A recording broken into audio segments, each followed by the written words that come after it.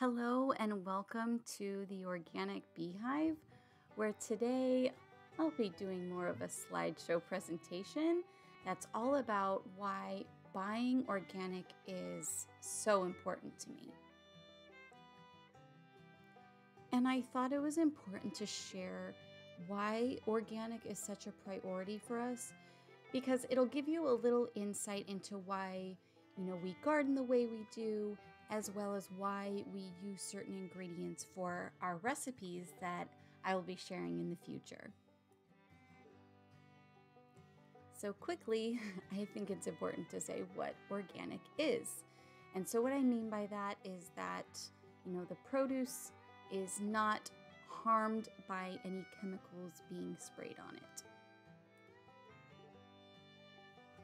And I think that many people consider the most common spray to be glyphosate. And why do I think it's a Well, one, I am very passionate about health, but honestly because it's all around us. It's in our food, water, yards, parks, schools, and more. So first I wanted to talk about the history of glyphosate. So it was originally patented as an industrial pipe cleaner, and Monsanto discovered that pipe cleaner could be used also as a great weed killer. So it was brought under the name Roundup in 1974. And later in the 1980s, glyphosate started being used as a drying agent, and they would use this 7 to 10 days before harvest for certain crops. Now, as a mother, I want to know what safety studies have been done on glyphosate. Now, Monsanto did do testing, but it only lasted 3 short months. And a former executive of Monsanto states, "You cannot say that Roundup is a carcinogen.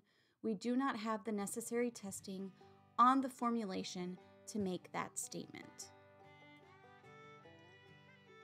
Washington State University researchers did, however, expose pregnant rats to glyphosate, and more than 90% of the rats' great-grandchildren developed one or more diseases, ranging from tumors to prostate disease to ovary disease and major birth defects.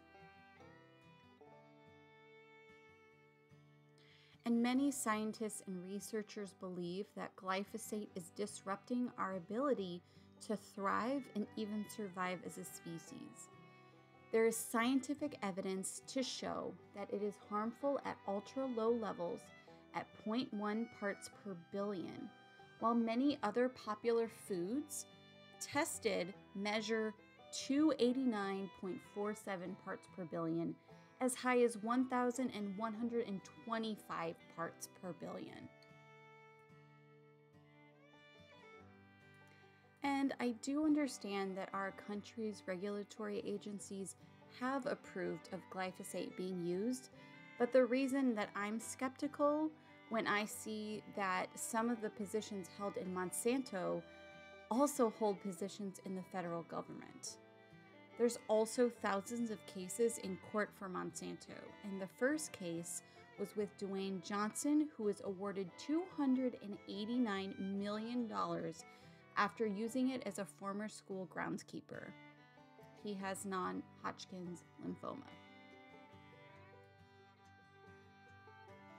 And just as heartbreaking as that, I have come across many accounts on Instagram of moms who have turned their health around, specifically around glyphosate, because their children have developed that same cancer. The negative effects glyphosate has is it removes minerals for the body. So think about it. It was originally used as a pipe cleaner, and pipe cleaners are supposed to clean out the mineral deposits in your drains, same as your body. It acts as an antibiotic and disrupts the microbiome, so it's really bad for your gut health. It's an endocrine disruptor. It causes cancer, and it stays in your body. And with each new exposure, it just increases your toxic load. So it bioaccumulates. Now, I never want to instill fear, but sometimes topics are just important to talk about. With that said, I always promise to provide a solution when it's available. So if you're concerned about whether you have glyphosate in your system, Great Plains Laboratory has a test that you can do called the glyphosate test, and I'm not affiliated with it. And all you need is a physician to sign off. They'll send you the test and you mail it back to the company. Let's talk solutions if this is something you are worried about. First, start being your own food detective. Always read your food labels and the ingredients. So I always make sure that the food I'm purchasing has the organic certification on it or the non-glyphosate certified label. The biggest complaint about going organic that I get is it's expensive. And it's kind of a huge reason why I like to garden, but it's not plausible in everybody's season of life. So you can concentrate on buying organic with the 12 most commonly sprayed produce. So the Environmental Working Group comes up with their Dirty Dozen list every year that you can easily look up. And this year includes strawberries, spinach, kale, collard and mustard greens, nectarines, apples, grapes, cherries, peaches, pears, bell and hot peppers, celery, and tomatoes. And another thing to consider when buying organic is it's more than just vegetable and fruit, because as I said earlier, glyphosate is also used as a drying agent. So the products that use glyphosate for that purpose are wheat, barley, beans, flax, lentils, oats, peas, sugarcane, canola oil, and soybeans. And for a more in-depth look on glyphosate, be sure to check out the blog post that I've written up with more information, and that is listed in the description below.